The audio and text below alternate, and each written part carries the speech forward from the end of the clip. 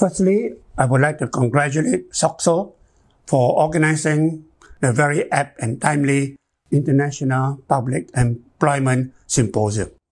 Thank you for inviting me to share some thoughts on entrepreneurship. I think it has been said that there are three types of people in this world. People who watch things happen, people who make things happen, and people who sometimes wondered what happened.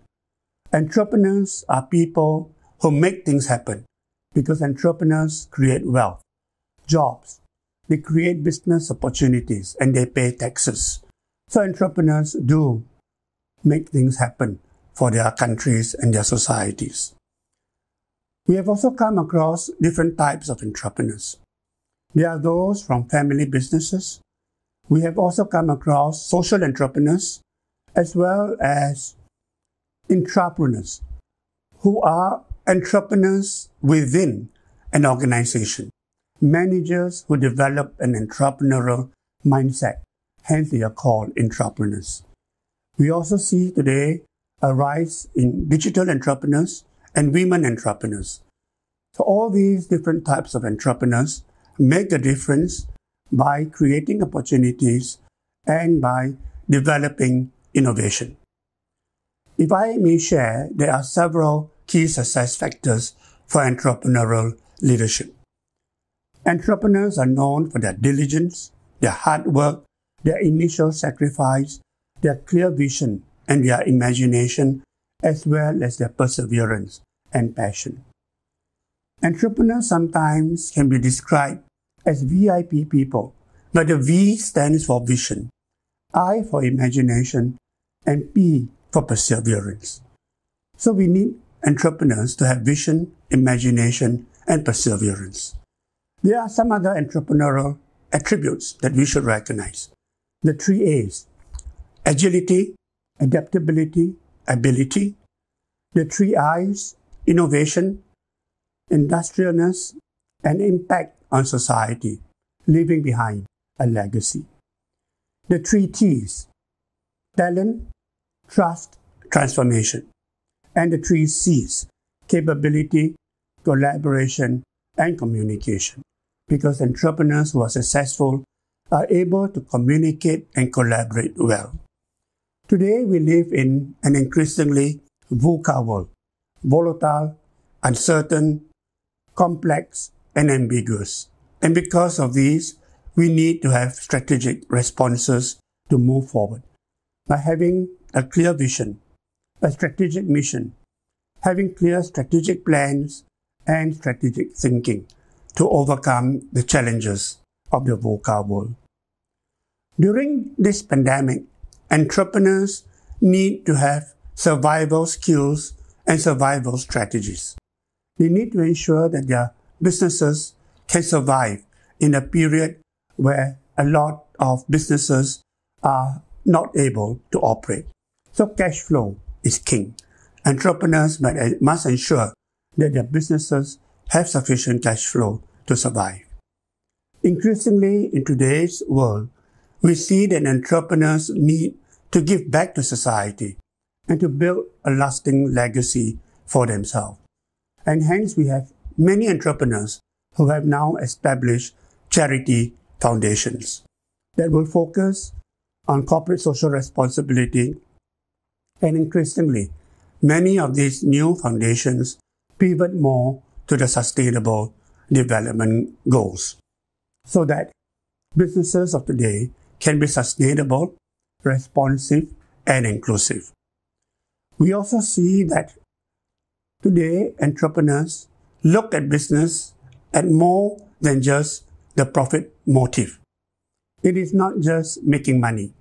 But make no mistake, making money is essential to business success. But business needs to be more than just making money. Businesses and entrepreneurs need to contribute to their community and to the society that they operate in, especially during these pandemic times. So we see many people now contributing to food banks, contributing and making donations to hospitals and homes to equip them with personal protective equipment, PPEs, and so on. Now here in Malaysia and in many of our Asian countries, we have seen that many entrepreneurs actually started off as family businesses. And if I can cite some example, we have the YTL Group, Genting, or the KLK of Kuala Lumpur, Kepong Group, and the IOI Group. Many of these enterprises are now into their third generation. They sort of debunk a theory that the third generation sometimes loses it all.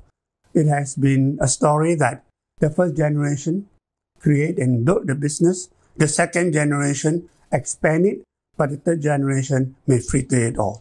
But we have seen that in the success story of YTL, Genting, KLK, the third generation are now coming into the business and assuming key leadership positions. We also see this in the Quark Group as well. And the Quark Group has donated substantially to many charity causes, especially through the Quark Foundation. They have set up many scholarships. We also see that in the Royal Selangor International Group, which is over a 100-year-old company. And not many Malaysian companies have a 100-year-old history. We also see that in the Berjaya Group, in Tan Chong. And Tan Chong is interesting because the grandson of the founder of Tan Chong has gone on to set up Grab, which is now a global unicorn. Some successful entrepreneurs, family businesses, unfortunately, do not have a successor to take over their business. The case of Public Bank is one example where the founder, chairman, Tan Sri Idris do not have a family member who would succeed him. So in cases like this, they need to institutionalize professional management into their companies to enable it to be able to grow and to develop and to be sustained. We have also seen today the rise and emergence of a lot of new first-generation entrepreneurs. People like Tan Sri Tony Fernandes that have set up AirAsia. He has got no family history of business. His father is a doctor, the mother a teacher, but he has gone on to build a very successful business. We've seen that also in Dato Sri Nazir Raza, in Mr. Goh Peng Ooi, the founder of Silver Lake Group, that was ranked by Forbes magazine as the first technology billionaire in Malaysia. And he comes from a poor family and yet has emerged to be a successful technology billionaire. So today, we need entrepreneurs who are able to have the 3 R's in this challenging time. Reset, renew, reinvent. They need to be able to reset their company directions. They need to be able to renew their business portfolios and to reinvent their business models to stay successful ahead. If I can share a lesson from one of the leading professors in Harvard Business School, Professor Rosabeth Moss-Kenter, who has popularized her 4Fs concept, that successful entrepreneurs need to be fast, focused, flexible, and friendly. And this is, I think, the key success factors that many entrepreneurs need to recognize. Fast means they have to respond very rapidly to changing situations. They need to have a very clear, focused strategy and not be distracted by many other things. They need to be flexible in the sense that when things changes, when there are big new obstacles ahead, they have to be flexible in their approaches and strategies. And they need to be friendly, building alliances with many other people so that they can grow their business. Also, for family businesses, the need to have professional managers, as I had mentioned earlier, becomes very important. Very many successful family businesses have what they have called family offices set up. And the family offices will comprise the different members of the family who meet once in a while, at least 3-4 times a year, to set the company's direction. But they also have a family constitution that spells out what each member of the family can do, who can get involved in the business, And people who are not involved in that business, how are they able to benefit from that business? So having that family office and family constitution would be, I think, important for family businesses. So today we have seen, as I mentioned earlier, the emergence of social entrepreneurs and social enterprises. And these are purpose-driven organizations who do things more than just making money, and who, at the end of the day, want to help the poor and disadvantaged, and also to do good in society. They are people who are motivated to make an impact on their community. And finally, entrepreneurs need to relentlessly pursue the 3 E's: excellence, ethics, and execution.